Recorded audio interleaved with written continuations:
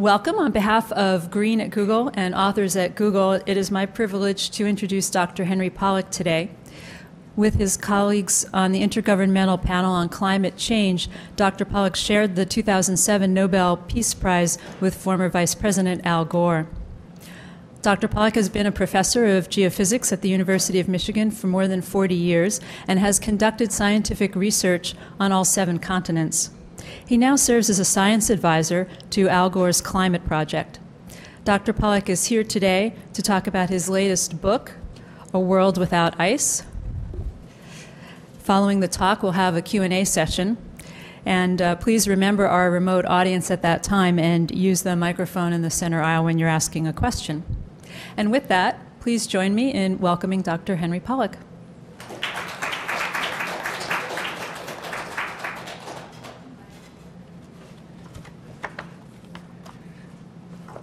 Hello, everyone.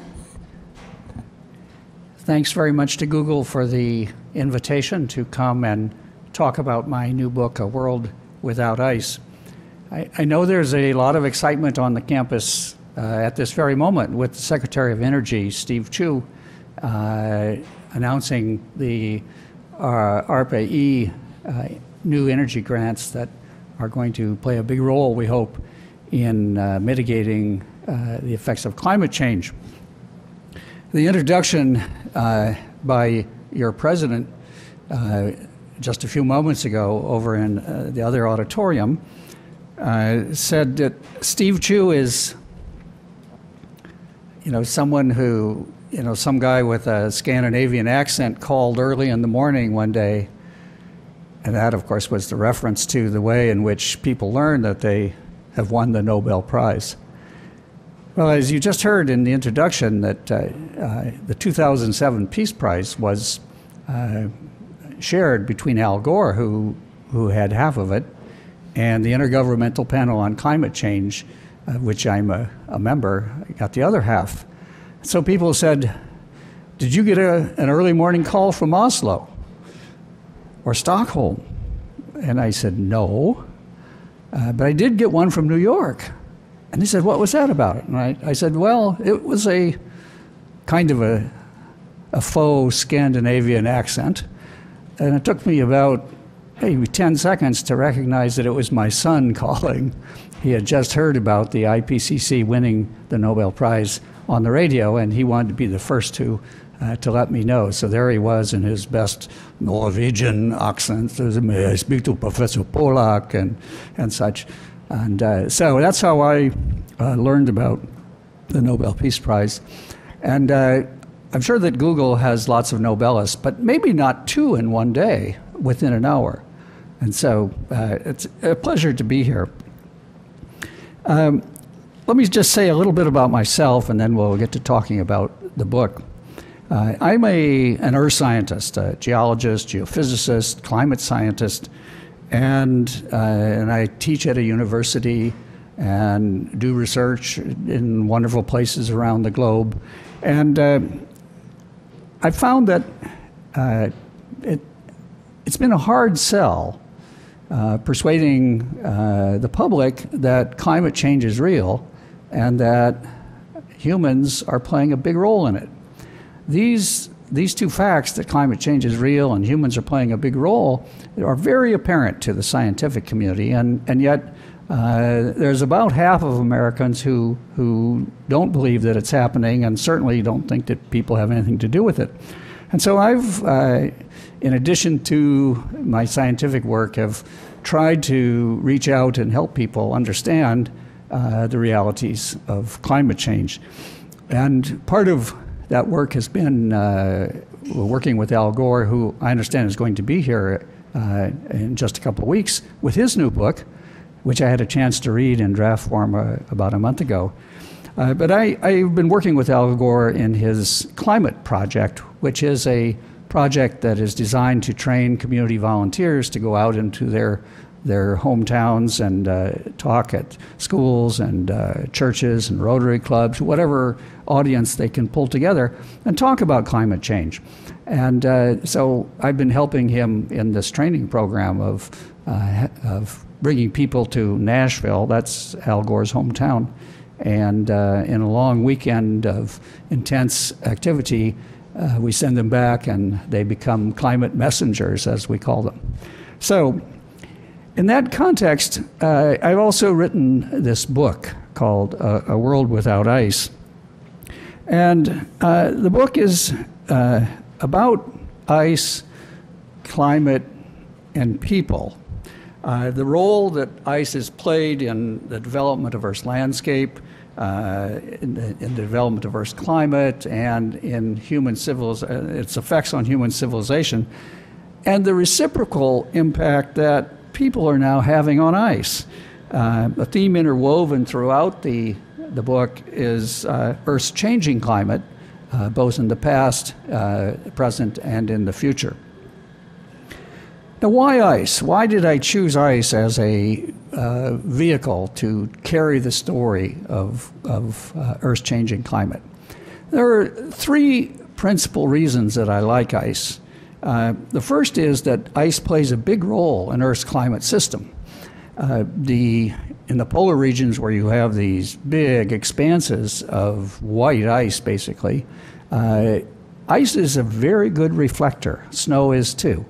If any of you have been skiing, you know you run the risk of getting sunburned not from the sun coming from above, but from the reflection off of the snow from below will give you a lot of radiation. So ice is a very good reflector, and as a reflector, it takes sunshine that would otherwise warm Earth and send it right back to space without it doing any warming at all. And so the more ice there is, the less sunshine Earth receives to warm it, and the less ice there is, the more Earth receives. And so the coming and going of ice is a big piece of the global climate system. Secondly, ice is a sensitive and unambiguous indicator of climate change. On Earth, ice is very close to its melting point. And a few degrees warmer, and you get a substantial reduction in Earth's ice.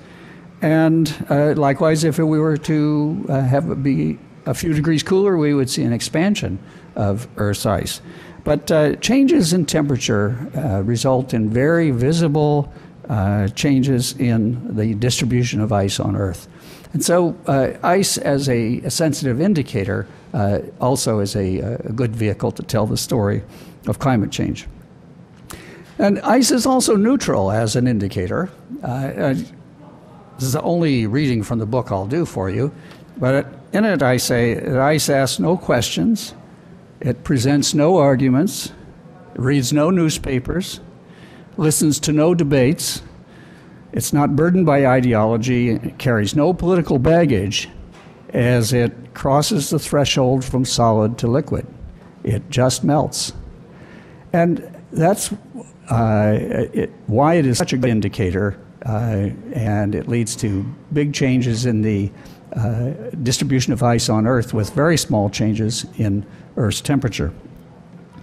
Now, the third reason that I have chosen to tell this story through ice is that the consequences of Earth losing its ice are very big. The first ice to go will be the glaciers that sit on top of mountaintops in tropical and mid-latitude regions.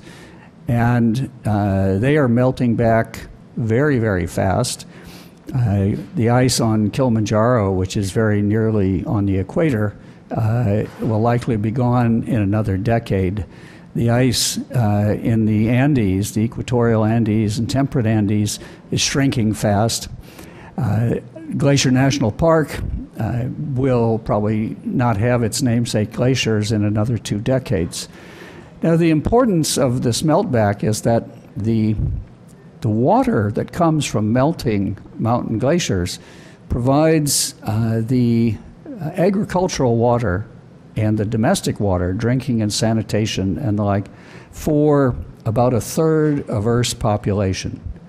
It is a tremendous resource that, once it's gone, if you think there are water problems, water shortages, and certainly you in California know about water shortages, you will see that same story all over the globe.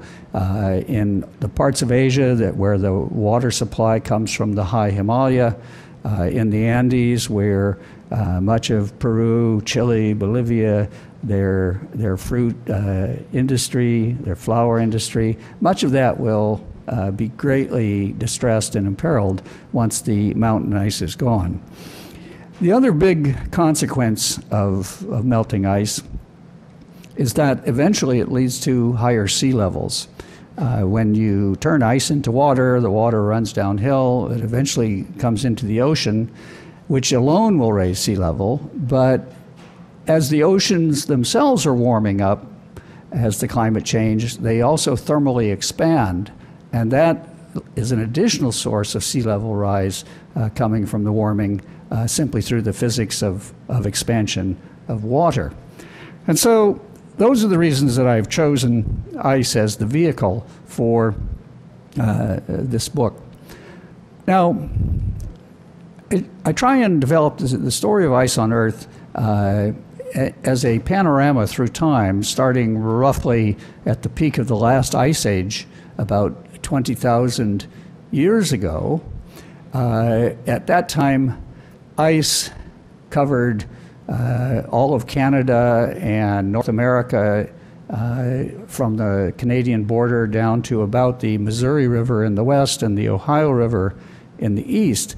And in fact, those two rivers were actually the result of carrying away all of the meltwater from the last ice age, and they define the southern limit of the ice. In Europe, ice came as far south as about the Midlands in the United Kingdom and through Central Europe and the like, and had mountain glaciers in the Alps. And as a result, there was an immense amount of ice, but ice and water are what I call playmates on a seesaw. And when you have a lot of H2O tied up in ice, you have much less of it tied up as water. And so when you have ice on the continents during an ice age, you also have much lower sea levels.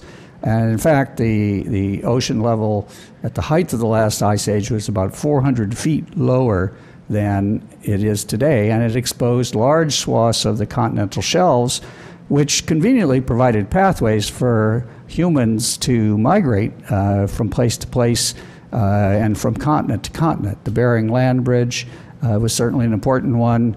The English Channel was dry, and so the communication between the United Kingdom, not yet the United Kingdom, but that terrain, and continental Europe was just a walk. And throughout Southeast Asia, there was a lot of dry land that facilitated human migrations. And so the high ice volume, low water level, was a characteristic of the peak of the last ice age. Now, how about the people? At that time, there weren't many. The total population of the globe about 20,000 years ago was perhaps on the order of 1 million people. 1 million people. Pick out your favorite city with 1 million population, but imagine that spread over the entire globe. That's the population density of the peak of the last ice age. Well, now we have a different situation. We've come out of the last ice age, and we have seen ice reduced on the globe. The main places for ice today are on the tops of very high mountains in the tropics and mid-latitudes, and in the big ice caps in Antarctica and in Greenland, and then in the frozen sea ice of the Arctic Ocean. The ice on the Arctic Ocean is not very thick. It's just sea ice that has frozen. But those are the main places where we have ice. So we have reduced ice, but we have a lot more people. From the 1 million people at the end of the last ice age to about the year 1800, the growth of population went from 1 million to about 1 billion. 1800 was the year when Earth first reached the threshold of a billion population. So that took, let's say, almost 20,000 years. But the next billion, between 1800, the next billion came in 1930, 130 years later. And the next billion after that came in 1955. And the next billion after that came in 1974, when we reached 4 billion people. And today we're approaching 7 billion, and we'll reach 8 billion by 2025 or so, and 9 billion perhaps at mid-century, depending on which way the demography goes. That's a lot of people. If you were to take Earth's population today and close to 7 billion people, and to try and grasp how many people that really is, if someone were born every second and no one ever died, it would take more than 200 years to produce 7 billion people. So it's an astounding rate of growth that we've experienced in just the last couple centuries. Not only, of course, do we have a lot of people, but they're a lot more clever than were the cave people and the people living on the fringes of the ice during the last ice age.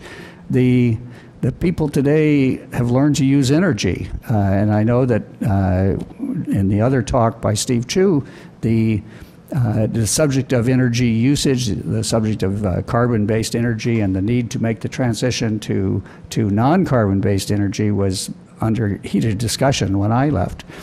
But so we have not only a lot of people, but they all use a lot more energy, and the energy lets them make a big impact on the Earth as a whole. The landscape of the Earth that we have admired for a long time, such as Yosemite Valley here in California, the Great Lakes in the Midwest, the Finger Lakes of New York, and other characteristics around the globe, was all carved by ice during the last ice age. But today, humans are becoming a big rival for Earth moving. Currently, humans move more Earth than rivers do.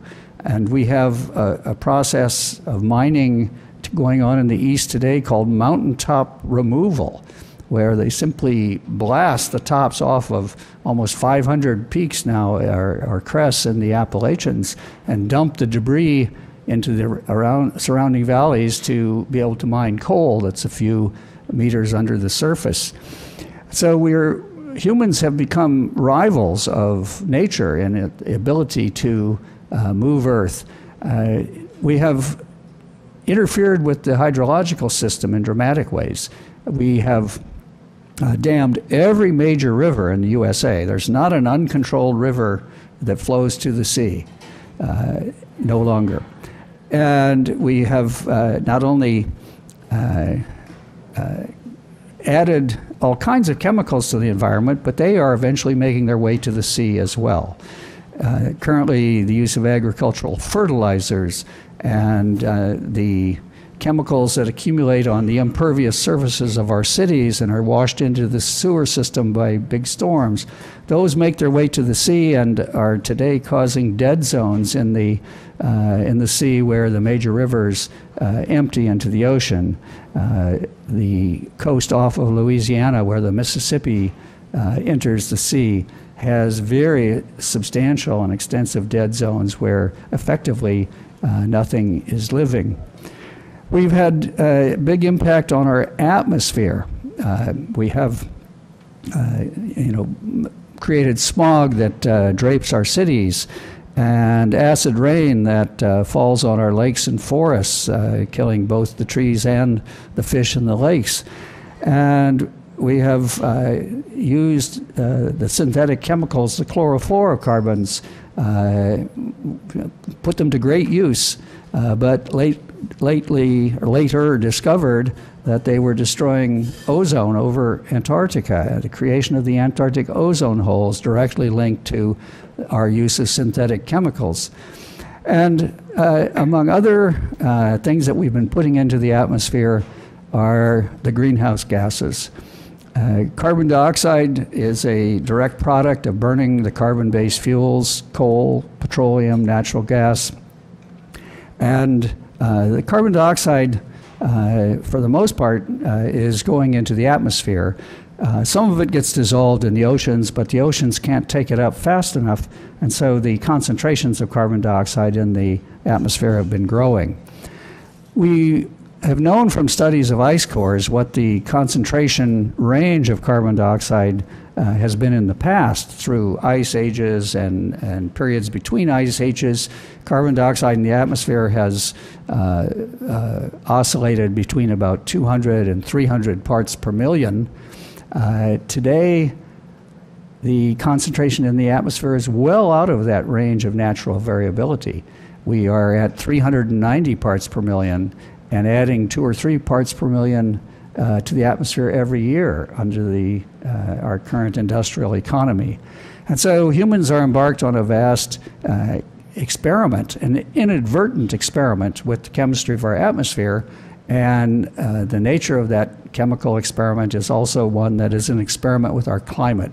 And because the greenhouse gases trap heat trying to leave Earth, the atmosphere warms, the surface warms, and it is that warming that is having its impact on the ice of the world. And so what is happening to the ice? As I mentioned earlier, mountain glaciers everywhere are retreating, and it's likely that most mountain glaciers in the world will be gone before mid-century. We also see big changes in the sea ice of the Arctic Ocean. The Arctic Ocean, I mentioned earlier, is just frozen seawater. That's the ice cap on it. It's on the order of 15 feet thick in many places, a little thicker sometimes in other places. But every summertime, there's a little bit of a breakup of the sea ice in the Antarctic until the last few decades when there's far more than a little bit. The area of sea ice in the Arctic Ocean in the summer has been shrinking dramatically over the last few decades until today about only 60% of the area of summertime sea ice that formerly existed is present today, and its thickness has been reduced by about half. The net result of that is that the Arctic Ocean is much more open, and the sunshine that might have been reflected away by the white sea ice is now being absorbed by the dark seawater and warming the Arctic Ocean. What that does is it prevents the freezing in the fall. It pushes it back a few months later into the fall, and it also leads to earlier breakup. So we're on a pathway, I think, to see an ice-free Arctic Ocean in the summertime in just a few decades. And that will be a whole new regime change in the Arctic. There will be commercial interests that will move in very quickly, searching for resources. There will be fishery ships coming in and scooping up the Arctic fisheries resource. There will be trade routes open up. The fabled Northwest Passage and the Northeast Passage will become reality and lead to much more sea traffic in the Arctic Ocean. And so big changes just due to the loss of sea ice in the Arctic Ocean. Then, of course, comes the rise of sea level. Sea level rise is not something of the future. It's already happening. Sea level has risen about 8 inches in the 20th century, and the projections of the IPCC, and I'll come back to how conservative they are in a minute, the IPCC said that you can expect another 2 feet of sea level rise in the 21st century. Now, that is far and away a lower bound in my mind because we're learning a lot of things about how rapidly ice is leaving Greenland and Antarctica and popping into the ocean. the IPCC calculation of what we could expect in sea level was basically a melting calculation, how fast Greenland would melt, how fast Antarctica would melt, and that water would eventually make its way to the sea. But you don't need to wait for ice to melt to raise sea level. If you drop an ice cube into a beverage glass, you'll see that the sea, or the level in the beverage glass, rises right away. And we're now witnessing wholesale loss of ice from both Greenland and West Antarctica. Greenland has the equivalent of about 20 feet of sea level rise with its ice, and West Antarctica the same. East Antarctica is a much bigger pile of ice, and it stands much higher, and it's going to take a lot more to destabilize that. But Greenland and West Antarctica are already losing their ice at faster rates than the IPCC had predicted. Now, the IPCC understood why its projections were on the low side, because already the rapid acceleration of ice off of Greenland was visible, and the same in West Antarctica. And the reason being that there was a lot of summertime melting of the top of the ice sheet, and the water was finding its way down through fissures to the base of the ice sheet and lubricating the base of the ice sheet, and it was slipping off much faster than simply a melting from the top. In the Antarctic, some of the big ice shelves that are simply glacial ice that spilled off the continents onto the sea, they too are becoming unstable because the seawater is warming and eroding them from below and thinning them and breaking them up. And so my guess is that we're more likely to see something on the order of 3 to 6 feet of sea level change in the 21st century. Now, what would that mean? What would 3 feet of sea level change mean? Well, it means that you would lose about the southern 20% of Florida. It would be reclaimed by the sea. All of the Florida Keys would be gone. Much of the gentle Atlantic seacoast of the Carolinas and Georgia would see big incursions of the sea. But the human tragedy is big. If you look at how many people live within 3 feet of sea level the world over, you'll discover that it numbers about 100 million. And we experience the social problems of dealing with dislocated people, with the people in New Orleans following Hurricane Katrina. We had about 150,000 people that were climate refugees. The number of people affected by 3-foot rise in sea level is about 100 million people worldwide. And that's a social challenge, an international challenge of the first order. And it gives urgency to all of the things that Secretary Chu was talking about in the other auditorium just a few moments ago. We have, some people say that we should not let the concentration of greenhouse gases reach beyond 450 parts per million, that really bad things start to happen then. Currently we're at 390 and increasing at around 3 parts per million every year. Well, you can do the arithmetic. I know people at Google are good at doing arithmetic. There's 60 parts per million to work with, and if we're adding 3 parts every year, that gives us about 2 decades to stabilize our emissions of greenhouse gases into the atmosphere.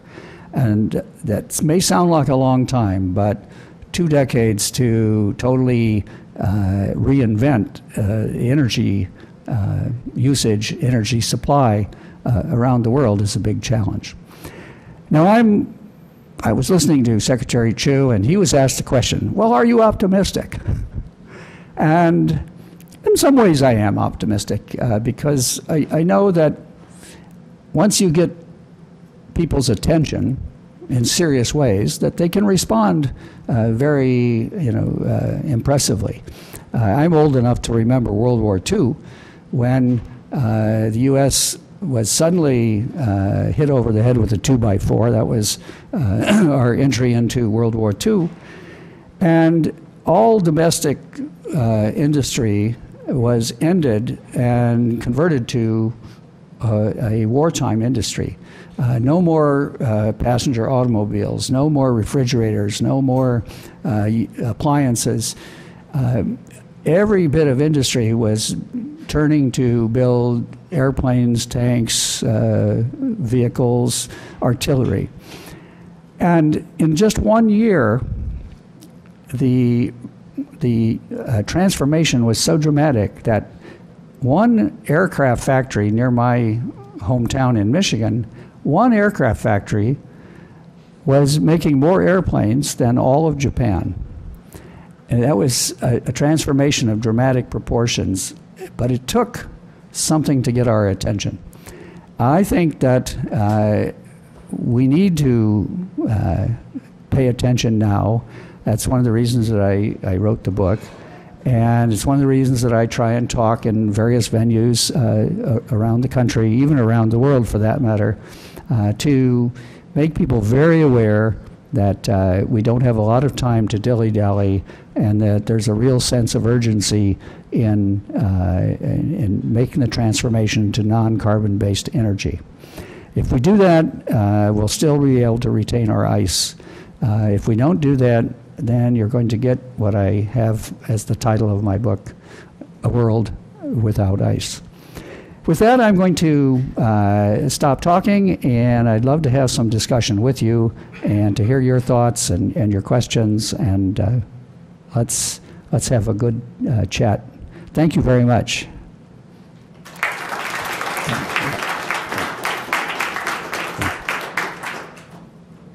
What's the custom here at Google? Does anyone just stand up and go to the mic or whatever?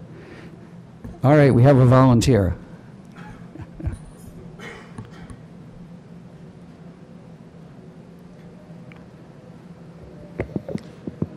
So I think one difficulty that we face on this issue is basically communicating sort of what exactly the sort of global threat that we're envisioning if we get to 450 parts per million to the general population, because it seems kind of abstract. Well, it does, and the reason that ice may not be a perfect medium is that the ice is a long way away from where the people are, but the sea level change affects the entire globe, and so the task is to have people be aware that what seems to be an issue, a remote issue, in fact, is one that has very direct consequences. And just to follow up, so it sounds like, based on what you're saying, that kind of the direction that we're headed is maybe losing lots of ice, whether we get to 450 or not, or maybe that's only if we get to 450, then that's going to start happening. No, it's already happening. We don't want it to go beyond that threshold. Some actually think 350 is the proper threshold. We're already past that, and they want to return as quickly as possible. Bill McKibben is one who advocates that. But I think that the answer, the real question you're asking, is we have to translate this into issues that are closer to home that people do understand. And in that context, I think that the global financial crisis is a stroke of luck. I'm sorry that for all the people who are out of work, that's no stroke of luck at all. But it is kind of the whack in the head that I speak of, where people say, gee, everything we've been doing suddenly it doesn't seem like we really knew what we were doing. So maybe we can take bold steps now. And Al Gore said something like, our dependence on foreign oil and the security issues associated with that, our status as the world's largest debtor nation, our financial instability around the world, and climate change are not four separate problems. They're all four facets of the same problem, a misguided national energy policy. So I admire the way that Steve Chu and his colleagues in Washington are focusing on energy. If we get our energy policy right, that's something everyone understands locally. They don't have to think about polar ice to get the message. So having that now as a vehicle to get people's awareness and their creativity thinking going, I think is a good step.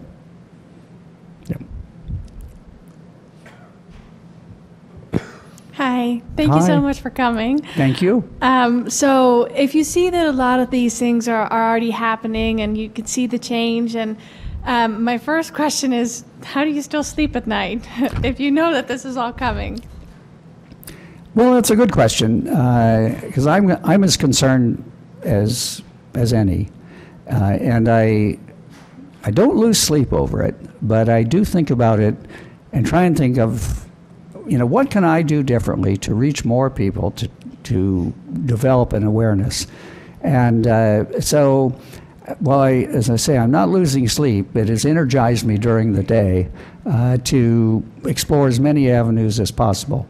And one of them, I should say, is that people say, well, what can I do individually to help mitigate climate change? And of course, you've heard all of it. We want to have our houses more energy efficient. We want to have our transportation more energy efficient. We want to change light bulbs. We want to drive less. We want to choose where we live so we don't have to commute so much. And all of those are important personal decisions. And I've even become aware that even rethinking your eating habits is something that can have a big impact because of course, there are so many of us, and choices among foods have very real energy implications. But I still think that the problem is so big that it won't come from volunteerism or individual choice. We need both state and national policies and international policies that come from our elected representatives. And so your vote is very important. If the people that go to Congress that represent you aren't representing you in this issue, you should let them know that, and let them know that if there's another election in 18 months or whenever, and if they don't establish a track record, we're going to work hard to move you out. So votes are important, and communicating your impatience with your elected representatives is important. They do understand that they have to get reelected, and if you cast it just that starkly, that plays a big role. We're not going to do it individually. We're going to do it through national and international policy and leverage. Thank you. Hi. I was wondering if you could, I know this is a complex subject, but try and explain the cooling and warming model a little bit, because to me, who's sort of untrained in this, ice and carbon seem like two different things. And if we factor out people, you talked about reflectivity, and that completely makes sense. I can see that. But if I apply that to the past ice age, it would seem like, we'd never warm up again, because as the ice got thicker and thicker, we'd get more and more reflective, and then there would be nothing to tip the balance back. And so there must be something. Yeah. And so I was wondering if you could kind of unify that model. Well, it's not my unification. It has been, of course, studied intensively. And in fact, ice ages do end, and they're followed by rapid warming. But part of the end of ice ages has to do with orbital factors in the Earth in its orbit about the sun, and that the tilt of the Earth's axis, which is today about 23.5 degrees from the plane of our orbit about the sun, that actually oscillates between 21 and 24 degrees. And the shape of the ellipse about the sun oscillates with a period of about 100,000 years. And the precession of the equinoxes, which determines which hemisphere is getting more sunshine in June or December, that has a period in the low 20,000 years. And those factors are the big pacemakers of the ice age. But what we've noticed is that throughout the ice ages, temperature and carbon dioxide have marched together. Now, the lesson of that is that the two are strongly coupled, that the temperature and the carbon cycle are tied together. And whenever either one gets out in the lead, it pulls the other along. So if the temperature were to warm, it would pull the carbon dioxide up. If the carbon dioxide is added quite independently of temperature, it'll pull the temperature up. In the current world, we are pulling carbon dioxide way out ahead of temperature, and the temperature is starting to catch up. And so, yes, there are the long period orbital factors that play a role, but right now we are pulling carbon out of the Earth and sending it back to the atmosphere at a pace that it hasn't seen for over 1 million years, probably many million years. Yeah. Thanks. So I can imagine how we can adapt to rising sea levels and missing ice. I'm more concerned about ocean acidification. I wonder if you have any insight or words to add about how dramatically the ecology of the oceans will shift as the pH drops. Well, there's quite a well-established observational data about the slow decline in the pH, and the oceans are still not acidic in the technical sense, but they're approaching, they're becoming less alkaline and approaching acidity. And that, of course, does affect any of the organisms that use calcification as the way of building their shells or their reefs or whatever. We're just beginning to see studies that show that coral reefs are having trouble. Some of the bivalves on the ocean floor their shells are thinning. And so it's at a stage now where you're getting all of the early warning signs. But just as we need to stabilize our emissions into the atmosphere, after all, that is what is driving the increase in, or the decrease in pH in the oceans, is that the oceans are being asked to absorb more and more of the carbon dioxide from the atmosphere. And they do that, but it's changing the pH. Where it's going to take us is not so clear to me. I'm not a biologist and I don't have that insight. But it's a very real problem because the marine environment, of course, is a huge source of human nourishment. And to see that be impacted in this way is ominous. Now, I might add that there are schemes afoot to block sunshine. It's called geoengineering or climate engineering by putting artificial pollution into the atmosphere to reflect sunshine away, or to spray water vapor into the atmosphere to promote cloud formation. All of that is to kind of mechanically interfere with sunshine reaching the Earth. But that doesn't do anything for the problem you cited. If we're still pumping out carbon dioxide and trying to adjust climate by reducing sunshine, the carbon dioxide is still going to go into the ocean and lead to a drop in pH. So I think that the geoengineering or the climate engineering solutions are short-sighted if they focus only on blocking of sunshine. Yeah. Yes? Apologies if you covered this earlier in your talk, but methane is one of the other large contributors to effects in the atmosphere. And we have billions of tons of biomass in the Arctic that's thawing out and letting methane out. It seems to me that could have a pretty disastrous impact on the behavior of the atmosphere, and I was wondering what your comments were. The comment that as the regions around the Arctic are thawing out, the permafrost is degrading, and that there's a lot of methane locked in the permafrost that's making its way to the atmosphere. And that's all true. And there's also methane stored in ice just below the ocean floor, which has a huge amount of methane that if it were destabilized and went into the atmosphere, that it too would add to the greenhouse gas burden of the atmosphere. About the melting of the permafrost, once again, kind of the first stage of measurements in the permafrost lakes that are developing show, yes, indeed, there is a methane flux.